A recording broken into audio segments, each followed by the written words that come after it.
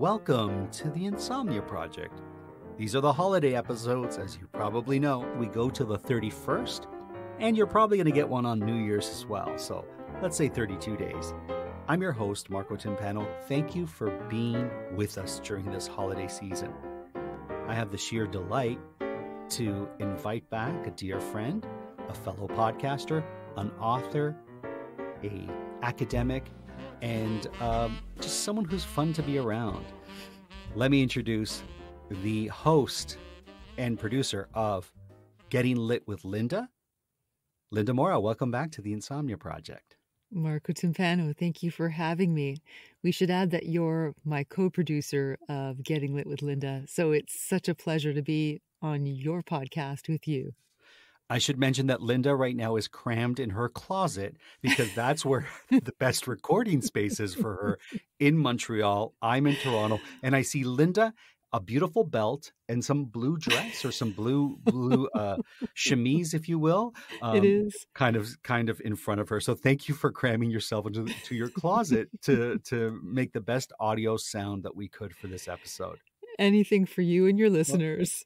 Now, I do want to mention, if you haven't had a chance to listen to Getting Lit with Linda, it is a fantastic podcast. And I try to say that without a humble brag, without being, despite me being a part of it. Linda, you do a great job with your podcast. Tell us a little bit about it, so if people haven't found it yet. Well, for those of you who are listening for the first time to my voice, the episode, or rather the podcast, is called Getting Lit with Linda.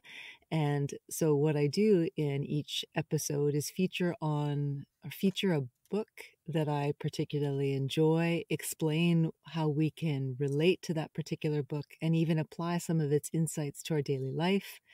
And then I offer a takeaway. So another book that I happen to have read recently or remember as being particularly good, and I just want you to know about it. And Linda is a professor of literature. And I say that not because the podcast is super academic, but because you have an expertise in this. And the episodes are under 30 minutes long. So you get that lovely tidbit about various books you may or may not have heard, interviews you've done with authors and people in the world of literature, as well as fun little anecdotes that sort of coincide or dovetail with the book that you happen to be covering. You've just done a better description than I could ever do about my own podcast. I doubt that. But now, because I have you here, I'm going to take advantage of this and have you talk about books that we should be reading during the holidays or during this winter season, and books you would recommend. Amanda mentioned on yesterday's episode that she likes to read Robert Frost, or she's reading Robert Frost during this holiday season. Well, I'm a specialist of Canadian literature and Indigenous literature, so I'm going to have my own particular bias about the kinds of authors or books people should be reading. And we could go back in time and just pick up some fairly Canadian classics like Anne of Green Gables, a great read. Even though it's considered children's lit, I'd read it now and I'd read it again. I remember reading the entire series and the Emily of New Moon series that followed thereafter. So that's an oldie but a goodie. Okay. And that's a great way, it's something that's very iconic here in Canada. If you like this podcast and you're like, well, I don't know why I'm listening to this Canadian podcast, but I'm digging it. You probably really sort of, enjoy this book if you haven't already seen the multitude of television series and movies that have been made on the subject of this book, the author, and her other books as well. I should tell your listeners that the Anne of Green Gables series is by the author Lucy Maud Montgomery, and that the series is about this red-haired orphan who is absolutely charming and funny and whimsical and impulsive. She gets into all kinds of scrapes and escapades with her friend Diana, and so it makes for this wonderful and, as I say, charming read as she grows into maturity and adulthood. Oh, I hope to hear an episode on your podcast about this. And I say this because I'll be producing an episode on this book for your podcast, maybe in season 3, because I think it would be a great one to cover. Anyways, let's get out of my podcaster brain. What else, Linda? And let me ask you this. Okay, we're talking about books. What's your guilty pleasure magazine to read, Oh, when you're relaxing? well, I can tell you that I just bought one recently. So I'll confess my guilty pleasure is an Canadian Elle magazine. People don't usually expect that a literature prof will pick up fashion magazines, but what I do is I buy a copy and then Mhm. I tuck it into the exams that I'm grading toward the end of the exams as a kind of incentive to get me to the end of the grading period. So I just finished grading last night. You can be sure that I'll be looking through my Canadian Elle magazine today. Well, considering that you're podcasting with us from your closet full of clothes, it doesn't surprise me. All right, Elle magazine. So usually I recommend to my own listeners that they pick up some of the books that have had a lot of hype in the past little while. They may not have actually won awards, but might have been nominated for awards. So one book that I have in front of me is by Ivan Coyote. It's called Care of. I started to read it just before the term ended, and I put it aside, not because it wasn't good, but because it was so exceptional, and I really wanted to relish it over the holidays. So it's essentially a series of letters that Ivan Coyote kept uh, that that were written to their audience members, their readers, as those readers wrote to Ivan Coyote. So So Ivan Coyote's an author, and this is a nonfiction book. it's a nonfiction book. It's about all of the different kinds of people who have reached out to Coyote at different points to connect with them, to try to have a sense of, to send a note of at times identification, or to thank Ivan Coyote for the work that they've produced thus far. They're really, I'm not doing it any justice, but the letters are absolutely beautiful. I Oh, started wow. weeping when I read one of them. It was about a parent who had lost her daughter. And so she reached out to Coyote because Coyote had talked about what it was like at one point, I think, to grapple with depression. And so, um, and also with coming out, I think, if I remember correctly. And so Coyote included that letter and the response to this woman. Beautiful exchanges, absolutely gorgeous. Thank you for that, Linda. I'll have all the books we mentioned, including Linda's podcast, in our show notes in case you're like, oh, I didn't catch that. Just sit back with your eggnog or your latte or your hot cocoa and just enjoy. I should have mentioned that earlier. Linda, let me ask you this. Hmm. For our listeners who may have someone like yourself, an avid reader, someone who might be a bit of a scholar when it comes to literature, someone who just, needs to read or loves to read good books. Hmm. What books do we buy someone like you for the holiday season? Oh, that's such a good question. I think it's such a strange thing. People are reluctant to buy me books. That's funny And because Amanda ordered a cake from a baker. hmm, And she brought the baker some scones, and she said to the baker, she bought it was a birthday cake for me. She told the baker, she's like, I'm sure you bake for everyone and no one brings you baking.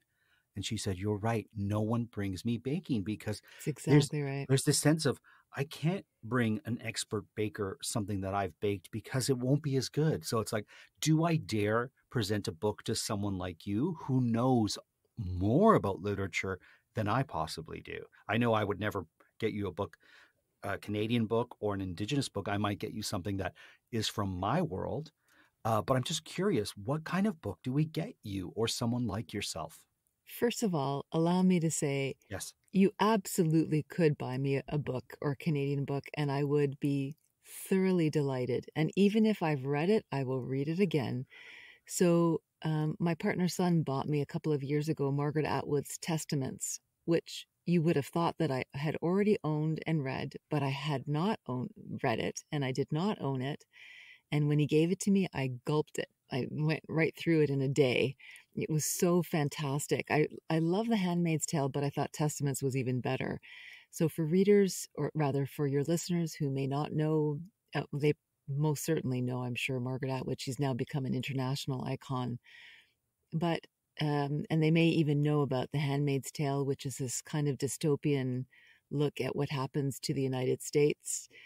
The Testaments, or rather just Testaments, is a kind of sequel to The Handmaid's Tale, and it tells us what actually happens to the main character. There's a kind of ambivalence or ambiguity about what happens to the main character in The Handmaid's Tale.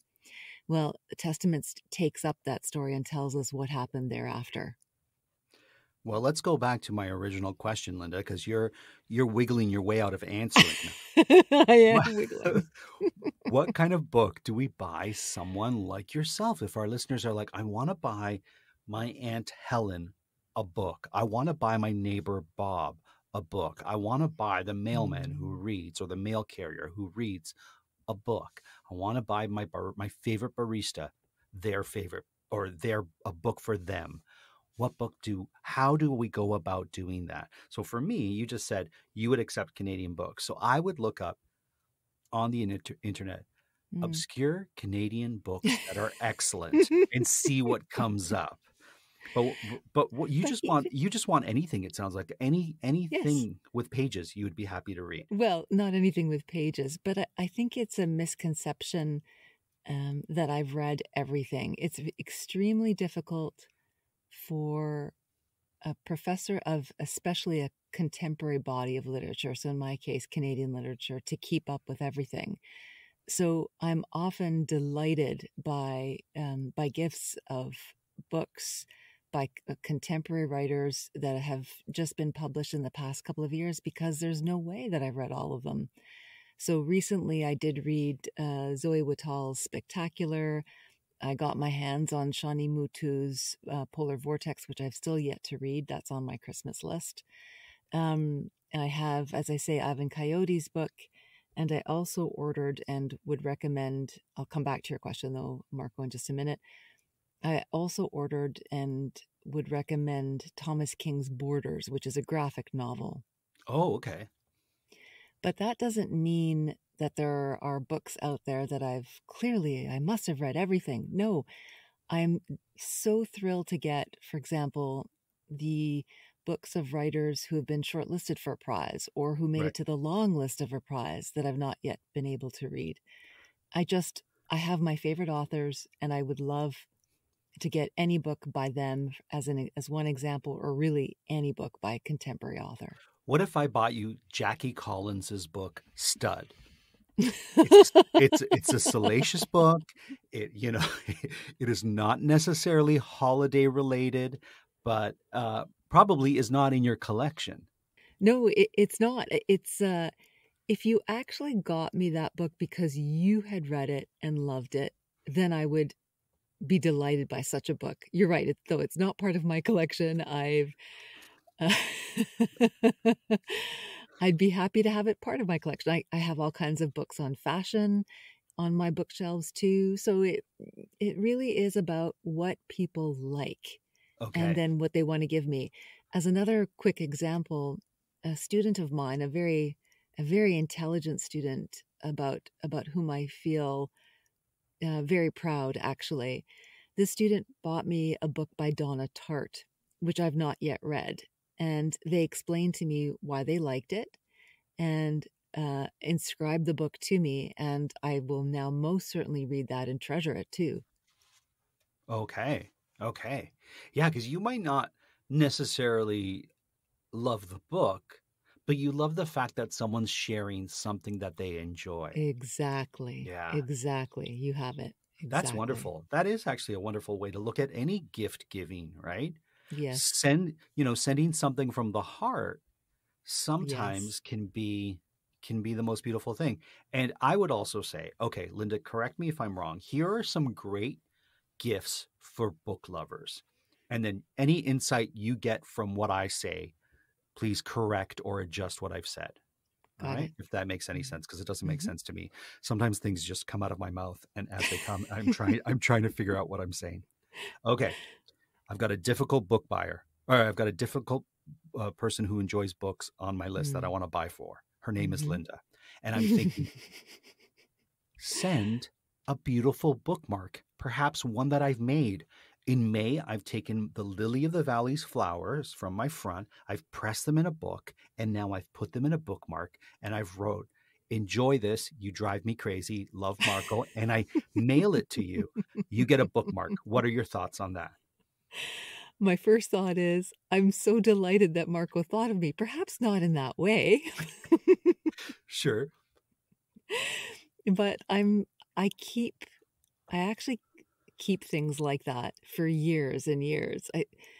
Your listeners will not know that we have a friendship that goes back decades, and that I had found a Christmas card from you from, I think, 20 years ago, which I kept. Right. So really, that kind of thing I find very touching, and I make a point of not only using it, but making sure that I keep it and treasure it. You're also an archivist, so that needs to be said, or an archivist. So would you know that paper that doesn't acid-free paper, Acid-free paper? If I send you a bundle of that, would that be great under your tree? Well, doesn't sound like it. All right. It would be less meaningful. It would be practical. Okay. Because I do use acid-free folders. I see. I'm not properly an archivist. I have archivist tendencies. I love archivists. But I've studied archival theory and archival preservation. So for my own papers, documents that are important to me, I do have them in acid-free folders in acid-free boxes. But what if I sent you my bookmark in an acid-free box with acid-free paper wrapped in acid-free gift wrapping paper or Christmas paper? I'd say that that's a fairly special gift. Didn't you write a book about archiving, Linda?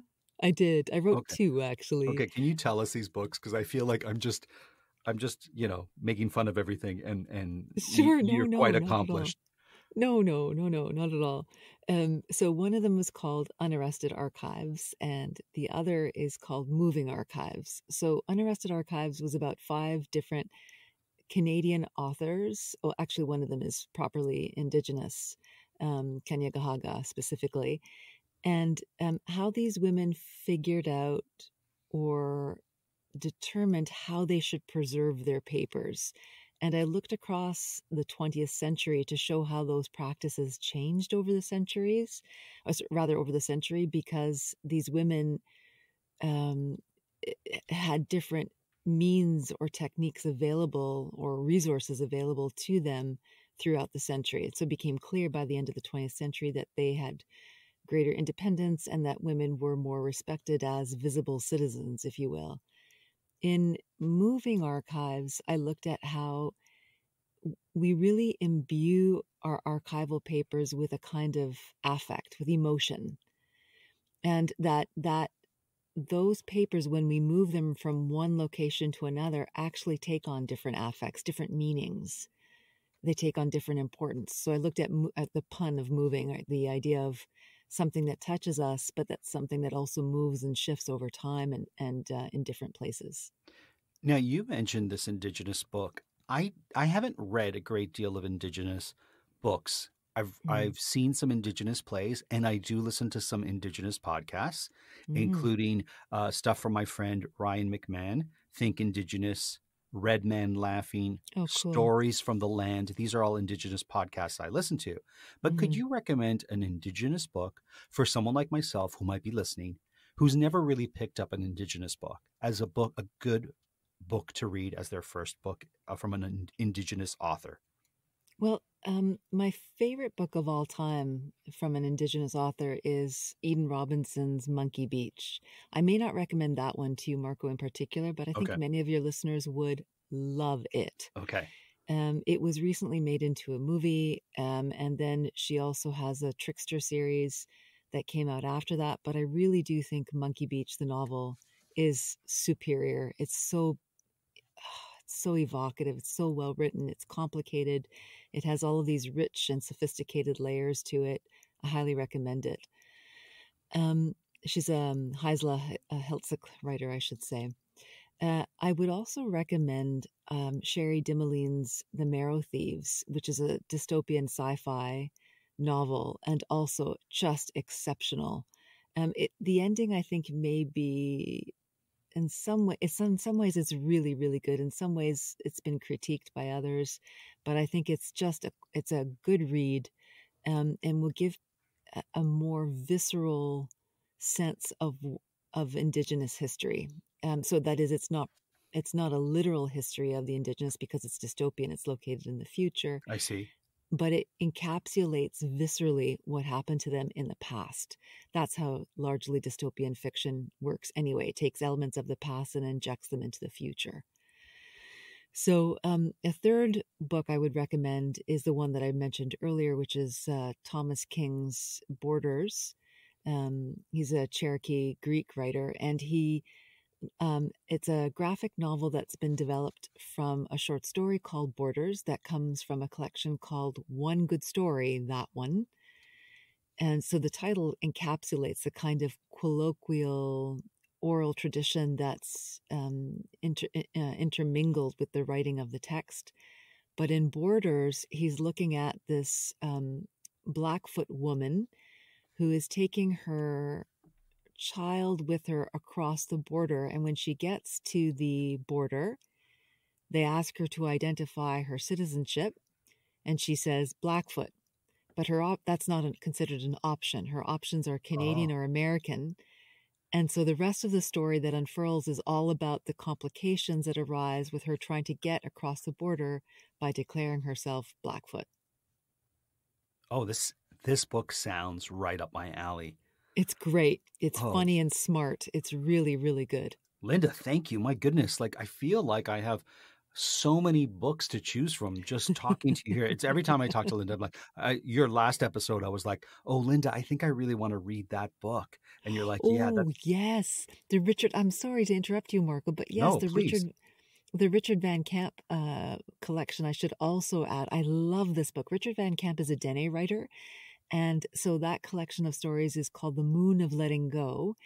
And it's this quirky, funny, smart book. He focuses not consistently, but quite a lot on masculinity and on male friendships. It's so wonderful. Really, really good. And if you want to know more about that book, listen to Getting Lit with Linda, the latest episode, where you cover that. And introduced me to that book, and I can't wait to pick it up. I love libraries. I love to pick up things from the library. How about a lovely book carrying bag from a library? Would that be a good gift for someone like yourself? Like say the Seattle Library. Yeah. It would be excellent. That would be wonderful. Yes. Okay. That's another good gift. So bookmarks, book bags. What else can I get you in your stocking? Just really that bookmark that you handmade and or a book. Perfect. Love it. I'd be delighted by those. Could I take an inscription in the book? Could I take the Christmas card I got from you this year, cut it up, make a bookmark out of it, write Merry Effin' Christmas, and send it back to you next year for Christmas? And would you know that's the postcard you sent me? I probably would. I'd be puzzled by that gift. Guess what you're getting next year? Oh, Linda, it's been such a pleasure speaking with you. I know you have a whole list of books that you prepared. What else did we not cover in that list as I took you down bookmark lane? I think really we've covered a slew of really good writers, right. But one of my favorite writers has to still be, well, actually I'll pick two as my parting pick as many as you want, Linda. It's the holiday episodes. There's no rules here. Okay. Go for it. Okay. So what I'll do is name some of my favorite writers, and I'll suggest that you go out and get any of the books by these writers. So here we go quickly. Madeline Tien, Shani Mootoo, Rawi Haj, Thomas King, Alistair MacLeod, again, Richard Van Camp, Lisa Moore, Michael Redhill, my goodness, who am I missing? David Cheriandy, M. Norbeze Phillips, she's a poet. I think that should be at least about 10 writers in there that I would strongly suggest. Always, of course, Margaret Atwood. I'm going to say a couple, Linda. Okay. Bill Bryson, one of my favorite writers. Okay. David Sedaris, if you need a laugh. David Sedaris. Yeah. If you need a laugh, definitely, or listen to his audio of him reading his book, his audiobooks. Fantastic. Louise Penny. Louise Penny just wrote a book with Hillary Clinton, correct? Exactly. That Louise Penny would be a great recommendation if people were interested in mysteries. Oh yeah, I hear she's a great mystery writer, and she's Canadian as well. Exactly. Yeah. Oh my goodness. Well, Linda, I think that's quite an expensive list, and I know what's going to happen. Linda's going to text me in about an hour and say, "I forgot to mention this person. I forgot to mention that." That is going to happen. Totally going to happen, and that's fine. You know what? They didn't make the list. Maybe they were on the naughty list, so their books didn't get mentioned this year.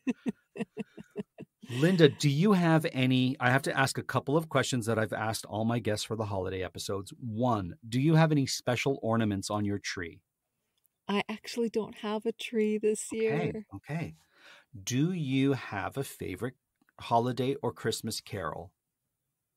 Oh, yes. I love Silent Night. Okay. And Linda, I just want to wish you all the best for the holidays and a happy new year and all the best with your podcast. Thank you, Marco Timpano. Thank you for having me. I wish you all the best. Happy holidays to you and Amanda. I'm so grateful for our friendship and for the chance to speak today. It's really been wonderful. Thank you, Linda. Linda actually drove like pretty much all night. And I said to her, listen, if you can't make the podcast happen, it's all good. And she says, if there's one thing I'm going to do today, I'm going to make the podcast happen. So thank you, Linda. For everyone else, Marco. Let us know what books you like to read over the holidays or recommendations that you have. And I'll be sure to put them on our social media. So just reach out to us on Twitter at Listen and Sleep, Instagram, The Insomnia Project, and of course, Facebook or however else you want to reach us. We're happy to receive it. Until tomorrow, we hope you were able to listen, enjoy, and maybe even sleep.